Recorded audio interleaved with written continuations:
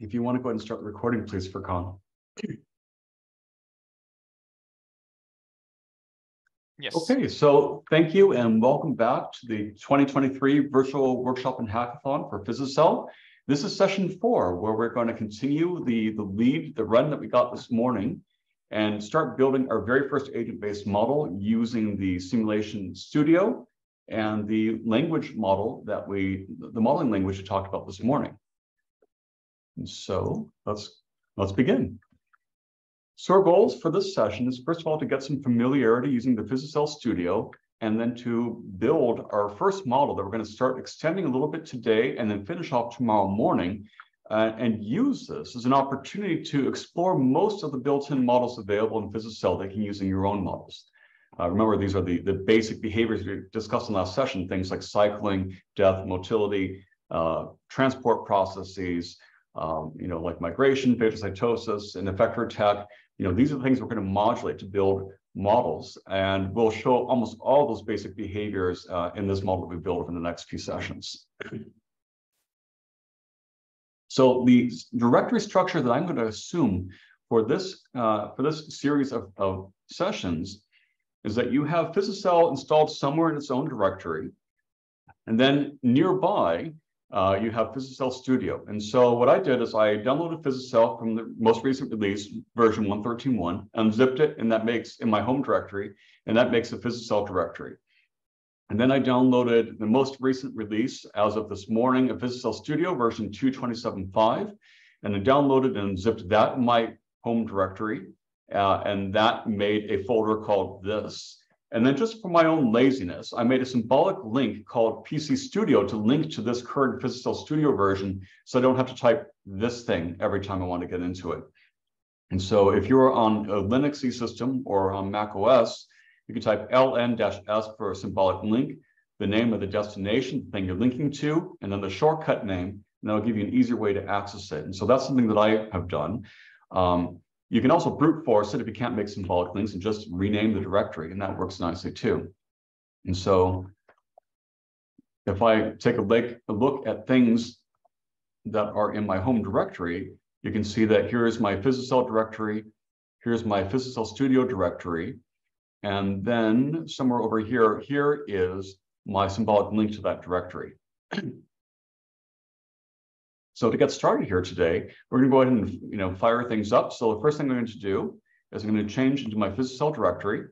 And if you watched the tutorial before, we have a number of makefile rules that can manage projects. You can do make list projects to see a list of all projects that are available. And almost always you'll be dealing with a template project. So I'm going to type make template to populate that project, which means put all the source files where they belong. I'm going to type make one more time to compile that project. And so I started with a fairly clean slate here, so it's going to take me a moment to compile. But once that's done, then we're going to go ahead and open up the PhysiCell Studio. And I might just modify this slide over here. I'm not going to full screen mode on my slides, just because I'm going to be switching back and forth between slides and a terminal window quite a bit, and then PhysiCell Studio. And so there's no reason to do full screen. But if you can't read this, let me know and I will try to magnify it. Okay, so I compiled my project. The next thing I want to do is open up PhysiCell Studio. Given this assumption of where things are, I can type Python and then ... to get into, and then PC Studio to get into that directory, bin for its binary, and then studio.py. And I can hit a little ampersand just to spawn it off as a child process. And that will spin up PhysiCell Studio in just a second.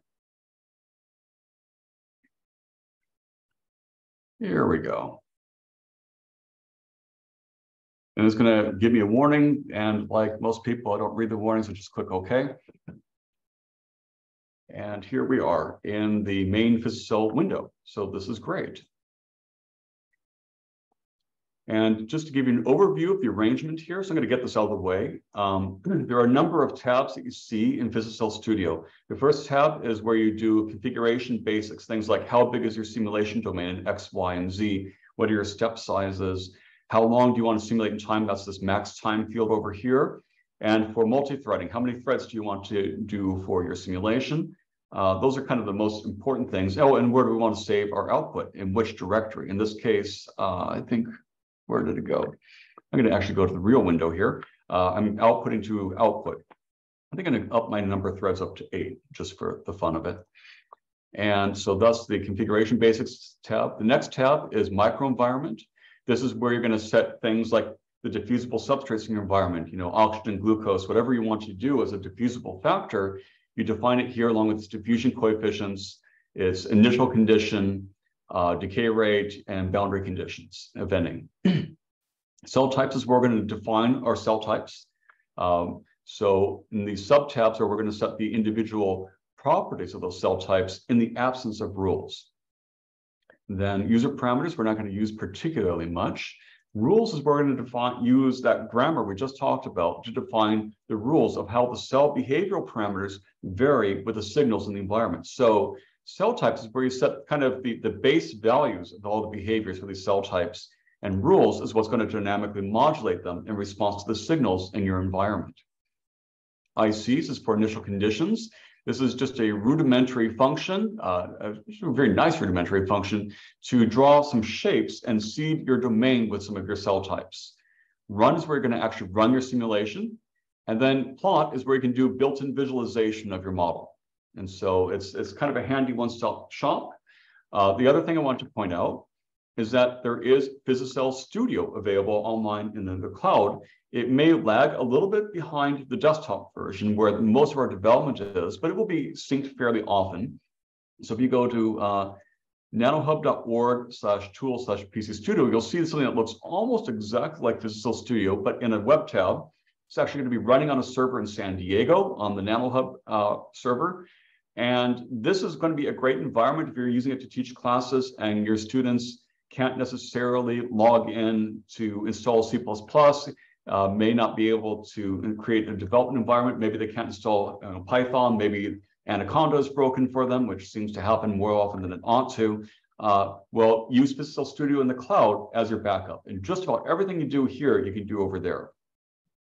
So that's your if all else fails, backup option, and also fantastic for education. So we're going to, in the next 3 sessions, iteratively build up a complex tumor immunology model. In this session, we'll start with a tumor that grows in response to oxygen consumption with mechanofeedback. Let's see here. And then we're going to have oxygen-driven cycling and hypoxia-driven necrosis. And that'll get us through the model here. And again, if we end a little early on this session, we're going to give you guys extra break time. And then we'll just re-enter the modeling session at 3 o'clock Eastern as we need to. But hopefully we have this timed out about right. So before we go, are there any questions? And thanks for Colin for putting the link to the cloud version in the chat window. Okay, I'm not seeing any questions, so I'm going to go ahead and keep going here. So we have our window open. And what we want to do is to start developing. First of all, we're going to just add oxygen to our environment and start setting some parameter values. And then we will start seeding in the cancer cells. So the very first thing we're going to do is going to start defining the oxygen. And we are going to do that in the microenvironment tab. And before we do much work there, let's work a little bit through the math. We're going to make use of the diffusion length scale from physics and applied math to help us understand some of the parameter values. Remember that the diffusion length scale is the competition between diffusion, which tends to make things penetrate farther into a tissue, and uptake and decay, which tend to absorb and cut short penetration into tissue. And the balance of those gives you a characteristic penetration distance, or the diffusion length scale, which is the square root of the diffusion coefficient over the sum of anything that's a consumption term. And so in cell-dominated materials, it's going to be D over U, because cell uptake is usually much bigger than background decay. In cell-free materials, it's going to be D over lambda, for the most part. Now, if you look in the literature for oxygen's diffusion coefficient, notice that I wrote this all in terms of microns and minutes, whereas the typical units for diffusion coefficients is in centimeters squared per second. Well, our cells work on the minutes time scale, and our characteristic length scale in simulations is microns. And so we always convert units into microns and minutes for space and time. So be really careful when you look up literature values. So if you take the typical literature value for oxygen and turn it into microns squared per minute, you get a diffusion coefficient of about 10 to the 5th. I want a length scale of about 100 microns, which is typical for dense cell populated tissues. And assume that L is about 10-fold larger. Let's say, whoopsie. Actually, not L. So I'm going to make a correction to my slides here in real time. So, and actually not 10-fold.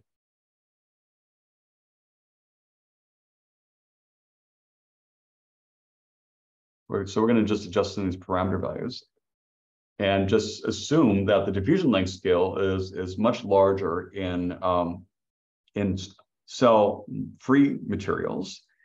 And we're going to also use literature that says in physiologic or typical tissue conditions, oxygenation is around 5% or 38 millimeters of partial pressure. So let's go ahead and start using these. So notice that we use the diffusion length scale to say, given that I want my length scale to be 100 microns in cell tissues, I can back calculate for a characteristic uptake rate to give me that length scale. And likewise, if I want a length scale of 1,000 microns, so maybe that is, that's probably what it really meant. A 10-fold larger diffusion length scale in cell-free regions, I can say, okay, I want to be 1,000 microns over here. You can back calculate for the U, and it should be about 0.1 minutes inverse. So we're going to go ahead and make use of those. So let's go into the microenvironment tab in PhysiCell Studio. And we want to start with the defaults that are already here.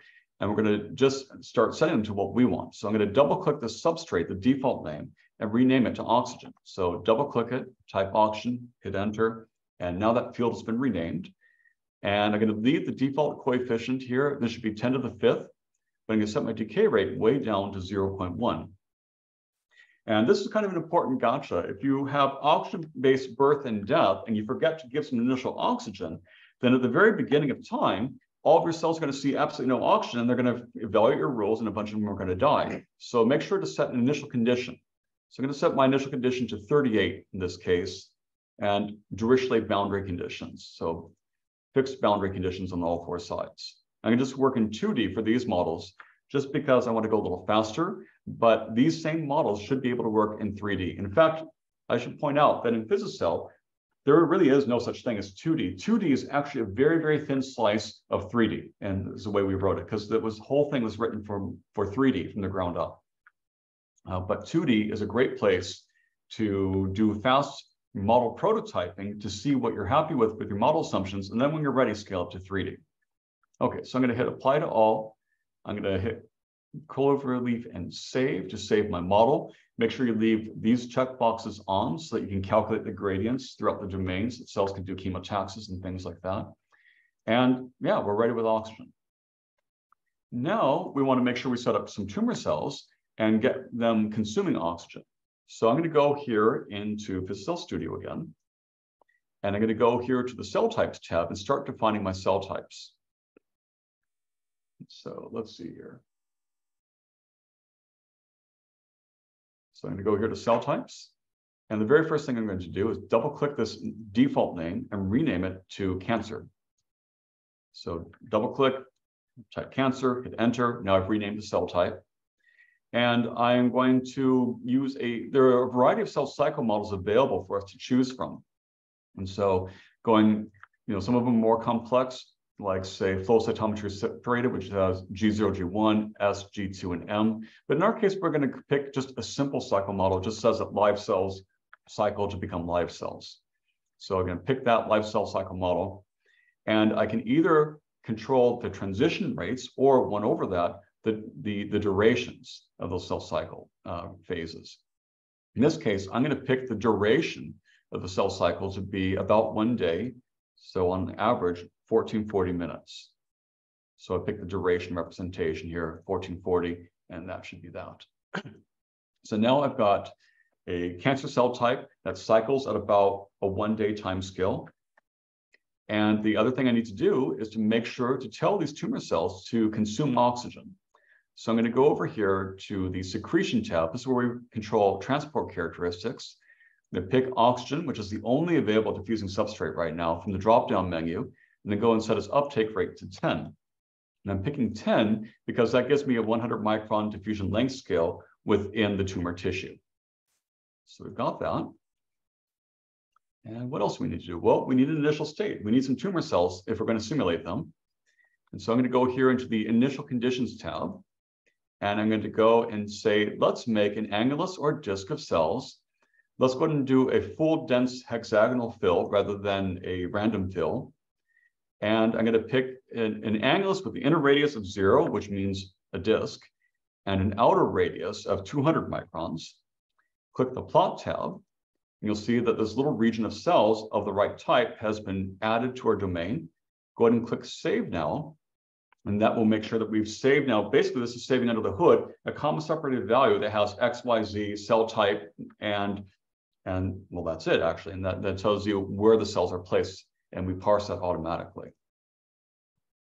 But the other thing we need to do, and this is a little bit clumsy perhaps, but you need to go back to config basics and enable this checkbox here to make sure that the cells are actually reading those positions. In a future release, we may move this initial condition tab over to the initial condition tab. That might be a good place to put it in the future, but it works. Okay, so I'm just going to make sure I've saved my project. So we've set up a diffusing substrate called oxygen. We've created a cell type called cancer and give it about a 1-day cell cycle time. And we made sure that the cancer cells are consuming oxygen with a balance of parameters to make sure that we have about 100 micron length scale inside the tumor. And we set an initial condition of a bunch of tumor cells in the center. The other thing we want to do is go over here to this rarely used user parameters file tab. And this is where, before we had an ability to draw initial conditions, we want to at least randomly seed some tumor cells in the environment. And so this parameter here says that every single cell type will have 5 cells randomly spaced, but we don't need that since we gave it our own initial condition. So let's just set that to 0. Okay.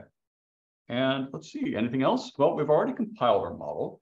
We've set up our diffusion substrate, the oxygen. We've set up our cell type within a reasonable cell cycle time, and we made sure it consumes oxygen, and we placed them in the environment. I think we're ready to run. And so if we type, if we go here to the Run tab and click Run Simulation, it has the right name of the executable, named project. So it's already running our model right now. Right now, this is local on my desktop. And so that's cool.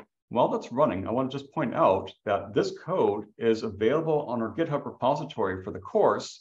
If you go into the website and go through and look for the codes for session 4, you'll see a folder that has several zip files.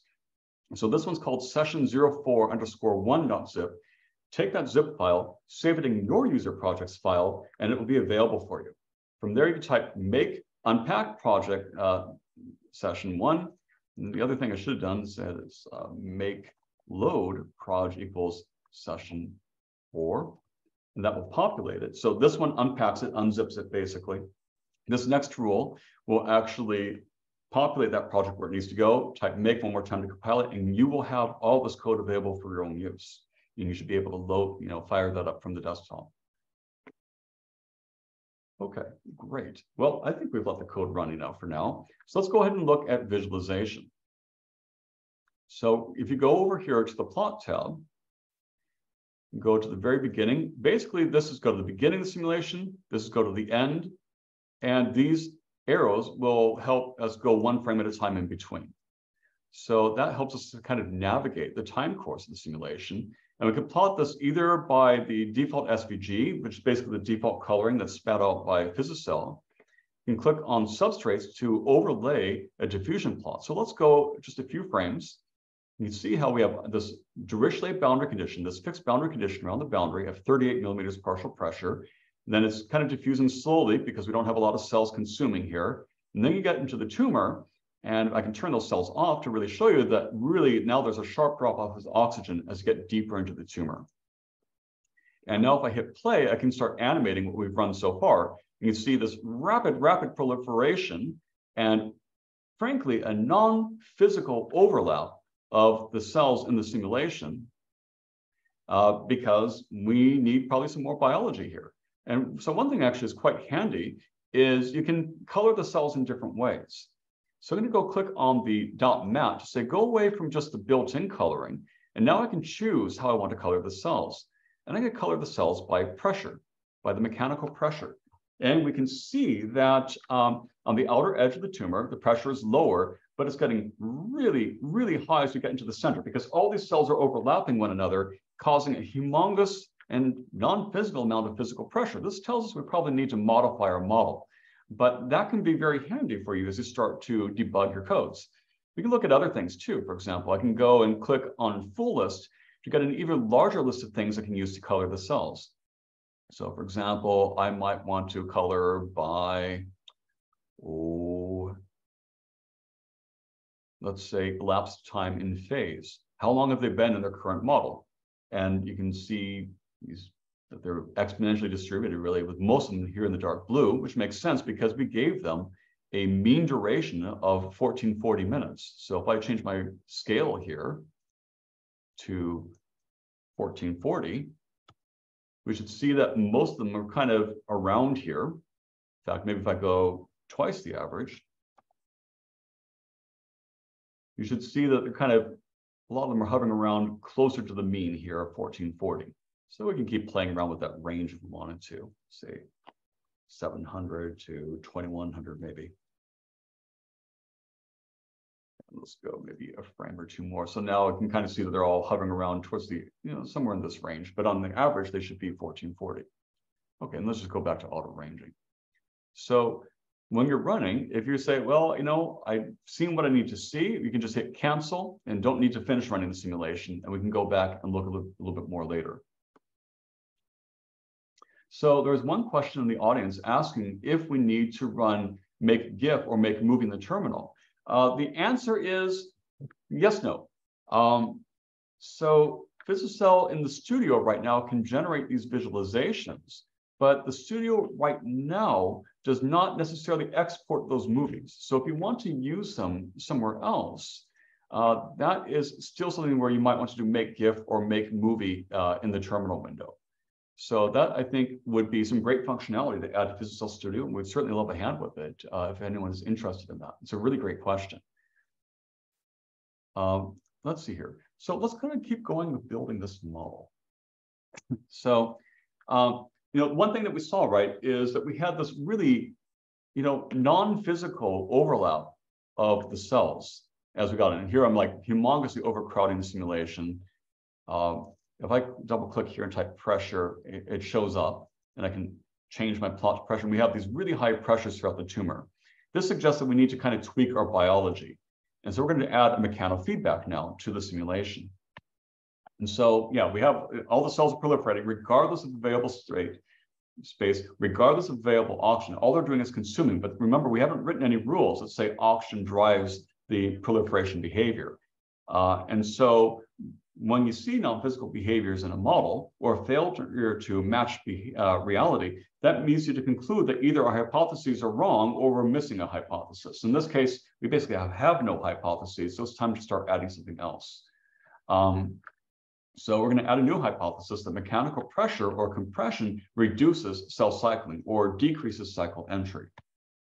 And so just a quick note, in PhysiCell, we have a mathematical form of pressure based on the potentials. This is actually inspired by earlier work by Helen Byrne and Dirk Drasto in matching some continuum and discrete models and using their potential functions as the basis of a pressure definition.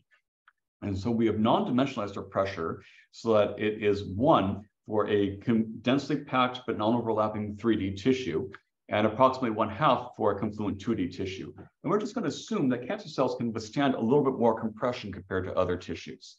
And so we'll let them go past 1/2. So we're going to add a Hill response function that says that as the pressure increases, our response to pressure is going to increase. And we'll pick a half max somewhere in the middle here. So let's use that for an actual rule now, that based upon the potentials, we're going to say that pressure decreases cycling. We're going to use a fairly steep response parameter of 4 and a half max of 1. Well, let's, instead of talking about it, let's actually just do it. So I'm going to go here to the Rules tab. going to go and select my cancer cell type. And the signal I'm going to use is pressure. So I'm going to select that. Pressure decreases cycle entry. Oops. I didn't quite manage to select it. There we go, cycle entry. And so we're going to have pressure decrease cycle entry. From the base value, we're going to just assume that it takes it all the way down towards 0. So the maximal change, or the saturated response, is going from its base value of 0.0072 down towards 0. Okay, and actually, let's plot that response curve just to see what it looks like. So when when pressure, oops, I didn't actually, that's the good thing to check, right? I'm going to change my half max to 1. And let's try to plot that rule again.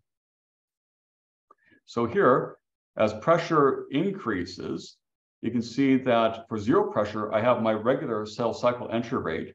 As pressure gets towards my half max of 1, I halve my cycle entry rate. And as I get towards higher and higher pressures, I start getting closer to a 0 cycle entry rate. And if I pick, for example, a really steep hill power, I would get a much denser response curve. So your choice of power is effectively changing your response curve. So let's just pick this intermediate value of 4 for now. So I've made this particular thing. I'm going to have a half max of 1, saturation value of 0, hill parameter 4. I click on Add Rule to say, now that I've kind of defaulted that rule, I'm going to add it to my list of accepted rules, and then click Save to make sure that rule gets saved to my, my CSV file, my rules file. And so we've done that, adding these things, and you should see this when you're done. And so this is actually another checkpoint in our code. I've saved this as session 04_2. And so you can download that project and expand it. And again, should do one more rule over here. And so I will be updating these slides actually after our session. And so that would be how you can easily grab the model that we just built for your own use. Let's see, so we added a rule. It said that pressure decreases cycle entry. We didn't have to write any code. We just had to go through the dialog and save it to a CSV file. And we actually should be ready now. The key thing here is to make sure that your rules are enabled, but by default they are. And I'm going to go here to run and just rerun this model and see what the effect is of our new rule. So this is a nice thing about having PhysiCell Studio together with this graphical way of writing model hypotheses, is we can add things one at a time and see what their impact is on the simulation in real time. So we don't have to go and do a whole bunch of coding, debug, compile, debug, debug, debug, fix. We can really change a model very, very quickly and visually see what it does. So let's go back now and plot again. And I'm going to color this by pressure.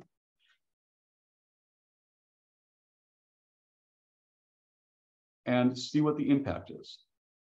So now we can see that this tumor is growing much, much slower. The pressures are not getting so high. And you can see that we are avoiding that overlap of tumor cells because we have this negative feedback on cycle entry. So there we can see that just adding one rule, one mechanofeedback, makes a big, big difference in the behavior of this model. And now this is looking a lot more biologically realistic. You can kind of see these lines of cells appearing, and that is, I suppose, a bit of an artifact of the way we do potential-based adhesion. But overall, we do have these gradients of pressure from the inside to the outside, like we might expect to see. Okay. Let's see here. So we can go ahead and continue that. Are there any questions so far on how we've built the model and added this pressure rule?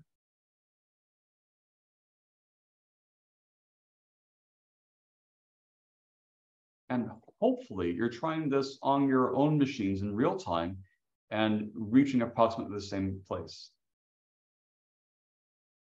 But if not, also, of course, you can download all these slides and codes and try them in your copy of PhysiCell Studio. And I hope you do. Okay, well, let's go ahead and keep going. Let's keep building our model. So far now, we've added this pressure feedback. And we see that we have eliminated that unrealistic, that non-physical behavior of cell overlap. So adding that one hypothesis made a nice big difference in the way the code works. Okay, So, by the way, too, I should point out that in the built-in studio, there are different ways to visualize. You can pick different coloring, like this V iridis. Here's like the reverse iridis. So we can kind of get low pressure on the outside. Here's a reddish coloring. Probably don't want to use the same coloring for substrate and our cells. Turbo. Oh, this is like MATLAB's JET, but more modern, I believe. This is actually a very nice visualization. So we can kind of see it going from blue to red, but with a nice, smoother, non-banded color gradient, which is a little bit more modern. And you really see how the pressure is accumulating inside. The other thing you can often see is there will be little pressure spikes whenever a cell proliferates and then imposes forces on its neighbors. And then the tumor will kind of dissipate those mechanical stresses over time as the cells shuffle and move each other around. And so you'll see these hotspots near proliferation events. And then here's a death event over here. You can see that actually surrounding a death, that actually relieves the local pressure and starts to go down a little bit. So there was a question about how the new rules are stored. They're stored in a CSV file. In this case, that CSV file is called rules0.csv, is just the name of it. And that's a great question. So I'm going to go into the config directory. These rules right now are stored in this intermediate form. So I'm going to go ahead and open that. Oh, stupid Apple wants to open it up in some stupid spreadsheet. Okay, let's instead grep.rules0. So right now, it's just a single line in a text file in my config directory that says the name of the cell type, the signal, the direction of the behavior I'm modulating, and then let's see here, the saturated value, half max, Hill power, and then one more flag that says whether I apply this rule to dead cells or not. And as we add more rules, we'll get more lines in this file. So that's a really good question. Okay, so let's go ahead and keep building our model. Now, thanks for your great question. So far, we have cells that are now using a mechanofeedback to avoid the non-physical behavior. They're consuming oxygen, but they're really not doing anything with it yet. So let's start making this a little bit more biologically realistic by having the oxygen drive the cycle entry of the cells as well. And so let's see here. So kind of additively, we're going to add oxygen-driven cycling. And so what we're going to do is we're going to use oxygen availability, basically the extracellular concentration, as a proxy of cell energy production, assuming that the more oxygen and glucose substrates you have, the faster the cells can make energy. The faster they can make energy, the more easily they can make everything they need to make and enter into the cell cycle. So it's basically a proxy of energy when you get down to it. And so we're going to modify our phenotypes. What we want to do is to make sure that in the absence of oxygen, that the cells aren't cycling, and that then as the oxygen increases, you want the cycle entry rate to increase. So the very first thing we need to do is go back over, let's make sure we're not running anymore. Let's go back to our cell types and go into the cell cycle subtab. And let's change our base behavior so that in the absence of oxygen, they don't have that energy and they're not entering the cycle. And so I'm going to go here. And first of all, I'm going to change from the duration representation of saying what's the mean duration of that phase to the transition rate, which is equivalently 1 over the duration. And I want to say that in the absence of oxygen, they have a 0 cycling rate. So that's going to be our starting point. The next thing I'm going to do is start adding the rule. So I'm going to go here to the rules tab again. And I'm just going to go through the same kind of thing. The cell type I'm modulating is for cancer cells. Oxygen is a signal that is going to increase cycle entry. And I'm going to go from, now this has not updated with my new value, it seems like. But the saturated value is going to be this 0.00072, I suppose. 7 is what I plan to use. And let's do a half max of 21.5 millimeters of partial pressure. Let's plot that to kind of get a reason why. Okay, the code is wrong, actually. It is arguing with me on something that's Paul, just Paul, just change the behavior and come back for another behavior. I'm sorry? In the rules tab, Uh-huh. just change the behavior for the cell cycle, cell entry on another one, come back for the cell entry. And then go back that you updated. Value. Yeah. Thank you for the trick. Now it has repopulated the base value, and now the sanity check is sane. Thank you. That's really helpful. Cool. And now I can plot this value. So we can see in our response curve that when oxygen is close to physiologic conditions, I'm at near my maximum cycle entry rate. As I get down towards 21.5, my half max, I'm at half my cycle entry rate. Then as I get towards lower values, I'm at near zero. And actually, we chose these values to match some of our earlier models where when you get below 7 or so millimeters of partial pressure, you're in deeply hypoxic territory, and you should have almost no cycle entry.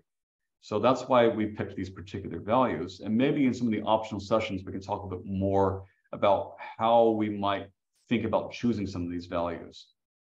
To go ahead and click on Add Rule, and let's make sure that I save my model. And that's it. I've added a new hypothesis, no code required. Initial conditions are still fine. Let's just go and click on Run. Now I just want to get back to that earlier question. I'm going to open up my terminal window and look at that rules file again. And you see that now there's a second line in my rules file for this new rule, that for cancer cells, oxygen increases cycle entry towards a maximum value of this thing with a half max and the Hill power, and this rule is not applied to dead cells. And we can go ahead and plot this now. Let's go back to the SVG plot for now. We can see that cells are, proliferating a little bit more on the outer edge. And one thing we may want to do is we can look at other things to plot to get a better sense of how this is behaving. And so if we go here into MAT and click on the full list of things that we can plot, let's go ahead and choose the current cycle phase exit rate. So if cells are in phase 0 that they're cycling, then this will give them their cycle entry rate. And I can plot them by this color. Now, here I'm going to override the range that it chose. And I'm going to go between 0 and my maximum rate of 0.0007. And so now we can see that between the pressure and the oxygen, we have restricted that cycling. And the greatest cycling is on the outer edge of the tumor with the mechanoregulation as well. And it's growing pretty much the way we expect most of these models to work now. So choosing different things in this visualization could be really, really helpful for digging in and seeing how your model is working. Most of these I'm going to leave alone for now. We can plot number of nuclei. They all have one nucleus. Yay. There've been no cell fusions. So over time, I think we're going to continue modulating and refining all the things we can do for visualization. Okay, so that model now has mechanofeedback, that pressure downregulates cycle entry, that oxygen increases cycle entry from a base value of 0 now rather than a default value. And we're starting to get something that looks a little bit more biologic. Are there any questions before we go on to the next part of our model?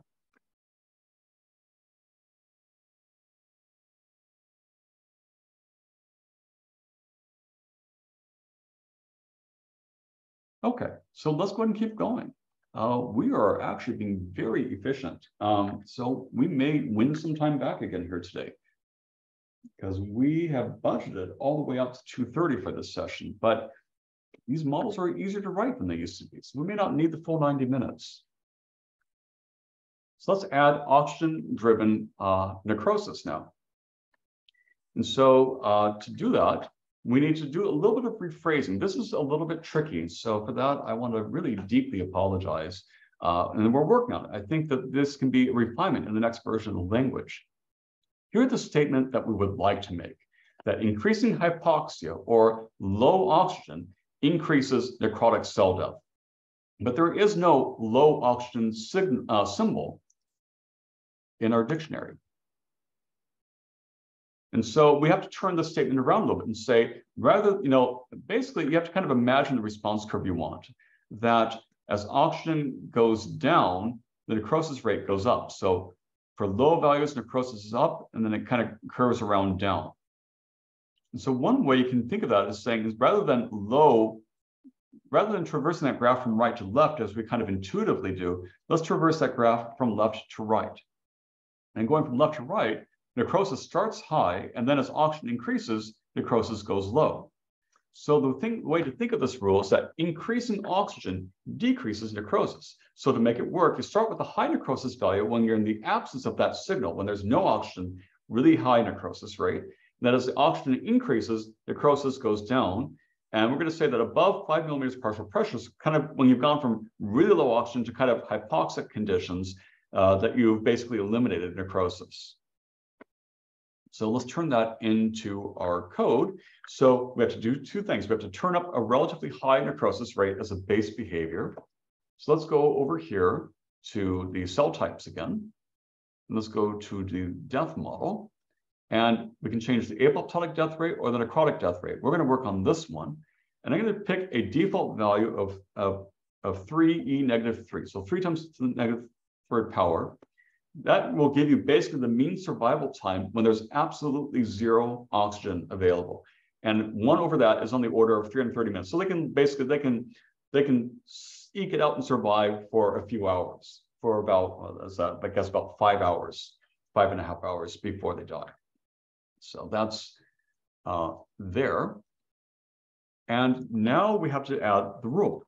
So we're going to go to the rules tab. I'm going to go and say for cancer cells, it's the only type I have right now, that oxygen is my signal, and it is going to decrease.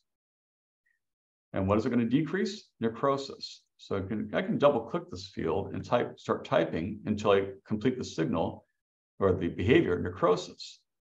And so we're going to say that oxygen decreases necrosis.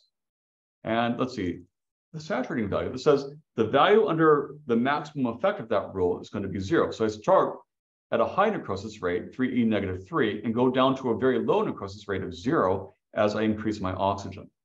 And I'm going to pick a half max just by experience of 3.75 millimeters partial pressure. And let's plot that for a moment. So this says that when oxygen is very low at 0, I have this high necrosis rate. As I get towards 3.75, which I kind of picked to be halfway through a transition zone, I've reached my half max, which means I've halved my necrosis rate, or I've had half my reducing effect. And as I get higher and higher and higher still, double 3.75 now, 7.5, I'm down to very little necrosis, but still a non-zero rate. So what I'd like to do is I'd like to make this a steeper response curve. And so I'm going to change my hill power to 8. So Randy, you guys are geniuses for adding the built-in plotting. It is so helpful to visualize these rules as you build them. Now, right, you can see how we have a much steeper response curve, that when oxygen is below about 2.5, I have basically maxed out my necrosis. This acts a lot like the old PhysiCell models that had the linear response curve. Now, between 2.5 or so and 7.5, now I have this rapidly increasing necrosis, decreasing necrosis, until when I get up to, past 7.5 millimeters of partial pressure, I have basically no necrosis. That looks pretty good. So I'll click on the Add Rule button and make sure to save it. And I should be ready to go. One thing I'm going to do is I'm going to pick a more interesting boundary condition, just so I can kind of see a little bit more necrosis. So I'm going to go here to the microenvironment tab, and I'm going to say on the left boundary and on the bottom boundary, I'm going to just reduce this to 10 millimeters of partial pressure. And you know what? I think I'm going to go even lower. Let's go with like 5 or something. So let's go ahead and go with that and see what it does. We'll click on Run. Let that get started. And we'll go to the Plot tab. And let's just do the SVG plot for the moment. I'm going to go 1 frame just to show you. You can see how our boundary condition applied. It's 5 millimeters partial pressure on these 2 boundaries and 38 on these 2. And we have this nice sharp oxygen gradient in between. And where there are cells, it's absorbing oxygen even faster, or consuming it. So we get this emergence of a very steep drop off now. Let's go and put the cells back on.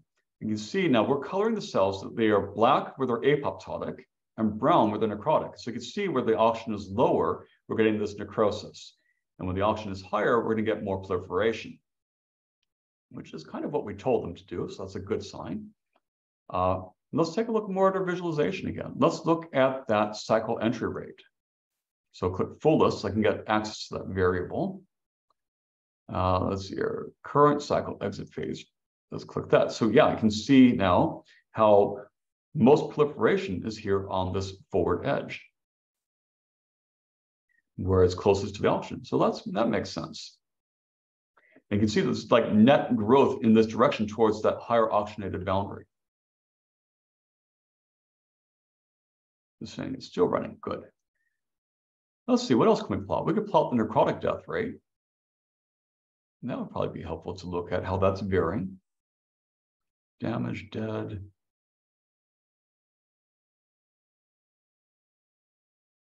We may not, I think we need to add that symbol yet. There might be another way to look at current death model, I think. Yeah, let's try that. Well, we may need to add some symbols in the future, but this is really cool. Yeah, one thing we could look at later is perhaps looking at that death rate. I think, though, I thought I saw it in here once. Yeah, death rate 0 is the apoptotic death rate. Notice that all the cells have the same apoptotic death rate because we don't have any rules that dynamically modulate apoptotic death. Whereas the necrotic death rate, this should be varying. And so I'm going to just do the auto range. Oh, yeah, this is cool. Randy, you guys rock. See how here at the very back edge of the tumor, where the oxygen is lowest, you have the peak in the necrotic death rate, and then it decreases across the tumor. So you can actually see dynamically the effect of your rule, that you get this variation of necrotic death rate with position and with local oxygen conditions, exactly like we told it to. That's always encouraging when your little cells do what you told them to do. So they're good little cells. So now we have a tumor growth model where we have mechanofeedback to reduce cell cycle entry to avoid non-physical overlap. We have oxygen-driven cell cycle entry, a little bit like most tumor growth models out there. And then we had added an additional rule that says that low oxygen will increase necrosis, or the opposite of that, or actually the codable version of that is that oxygen prevents necrosis. And so we've reached a pretty good place. Actually, I am way ahead of our pace. This model used to take a lot longer to build. And so we built a lot of time into our agenda for it, not realizing we would be this far ahead. So I'm happy to open to questions. And we have two choices. We could either continue to the next session right now, or we could take a longer break and restart at the scheduled time for the next session. What do you guys prefer to do? Can you stop recording for a minute for Con? So I can probably do that.